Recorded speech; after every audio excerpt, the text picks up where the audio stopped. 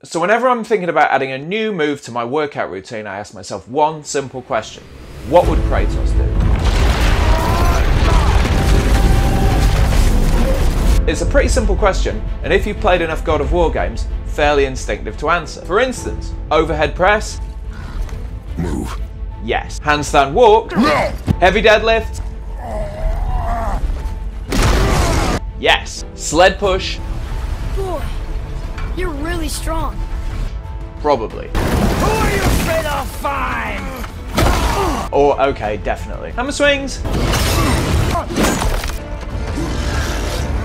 Yes, yes, and yes. So why do I do this? Well, two reasons. Firstly, I feel kind of an affinity with Kratos. We're both bald, bearded men trying to raise our sons under challenging circumstances, and our interests include fighting and being left alone. But secondly, Kratos is really functionally capable in a way that a lot of gym bros just aren't. He's strong, he's agile, he's fast, he can sprint, he can fight, and he's got axe-swinging, chain-whirling cardio for days. So in this video, I'm going to take you through a Kratos-inspired workout routine that will hopefully get you feeling and looking a little bit more like the God of War.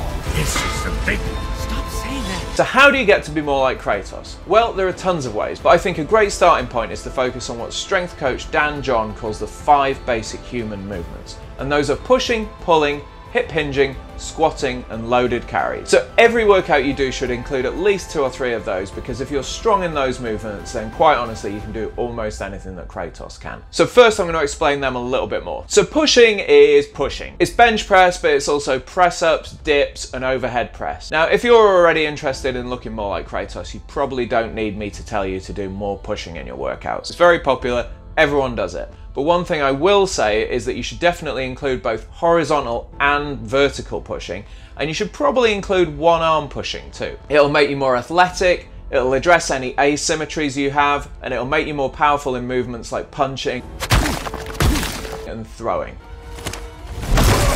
Now, pulling is also obvious, but it's also crucial. Pulling will balance out all that pushing that you're doing, helping your posture, developing your upper back, and giving you that V shape that'll help you fill out t-shirts. You should be doing both horizontal and vertical pulls, which definitely means stuff like pull-ups, but again, you should probably also be considering one-armed pulling work, which might mean basic stuff like one-armed rows, but might also include stuff like arm over arm pulls, which are great for functional strength. Thirdly, the hip hinge is where stuff starts getting interesting. You might not have heard of this movement, but you've definitely seen it, because it's the basis for basically any powerful athletic movement. It's what you do to jump, it's what you do to do Olympic lifts, and it's what you use to do a double leg takedown. You should probably be doing a mixture of explosive and grinding hip hinging movements, so that's like a mixture of deadlifts and stuff like kettlebell swings or throws, and you should also be doing stuff like vertical and horizontal jumps. Now, the squat is something that Kratos doesn't do very much, but it's arguably the best all-round movement for developing strength and mass, and so if you want to be more like the son of Zeus, you should definitely do them. It's really up to you what kind of squats you do. You can do front squats, back squats, Zercher squats, overhead if you're nasty. You can pick, but you should be doing some kind of squat. And finally, loaded carries are probably the one thing most people who work out don't do,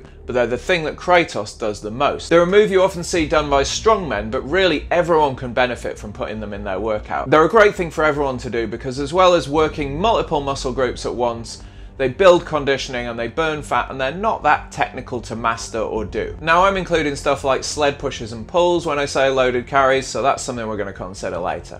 Tired yet?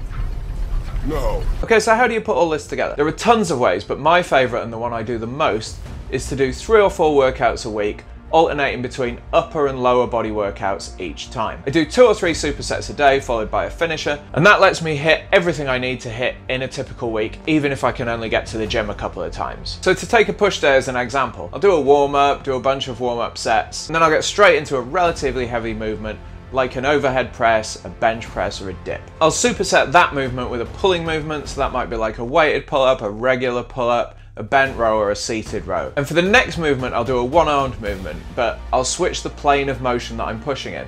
So if I was originally doing like a horizontal press like a bench, then I'll switch to a one-armed overhead press. Or if I was doing a heavy overhead press to start, then I'll move to a one-armed bench press. Again, I'll superset that with a rowing movement, and again, I'll try and switch the plane I'm pushing in. So if my first movement was a pull-up, then I'll move to like a chest supported row or a bent row for a horizontal pull. Depending on how much time I've got, I might do a third superset, and that's where I don't mind doing a little bit of accessory work. So I might do like tricep push down superset with bicep curl, and then typically I'll finish that workout either with some abs or with like an actual timed finisher. So something that's designed to make me work really hard and get my conditioning up for like the last 2, 3, 5 minutes of my workout. Some finishers I like are like a Tabata battling ropes, so that would be 20 seconds of thrashing the ropes as hard as you can and 10 seconds off, repeated 8 times. I might even do something like 5 press-ups every 15 seconds for 5 minutes, just to get a load of extra volume in at the end of the workout. If it's lower body day in the gym, I'll typically put my explosive stuff first in the workout, so I'll do like a good, thorough warm-up,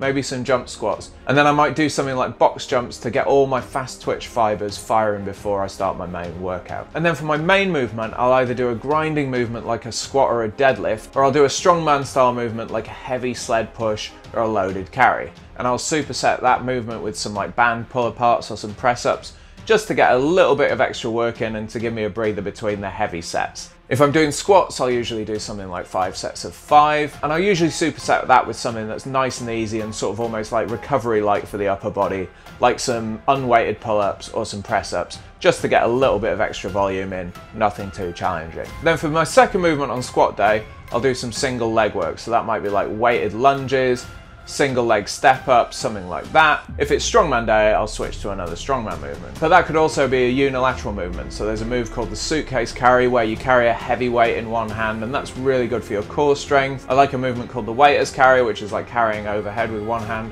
Probably not something you'd say Kratos do, but definitely great for your core. And then for my third movement on lower body day, I'll probably do quite a hard finisher. I might do a timed 500 meter row, a timed 500 meter ski erg. I might even just do a bunch of unweighted squats or like a little mini metcon. The general idea is that I start with the heavier stuff that's more technical and that I do fewer reps for first, and then I move on to the stuff that's easier, uses less weight, and is less likely to injure me as I get more tired throughout the workout. And that's basically how I work out like Kratos.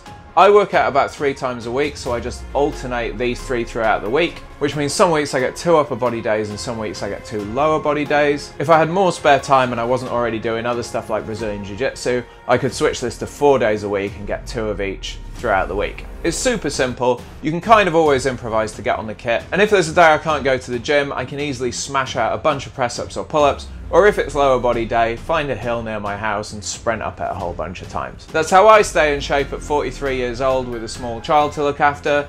It's working out great for me.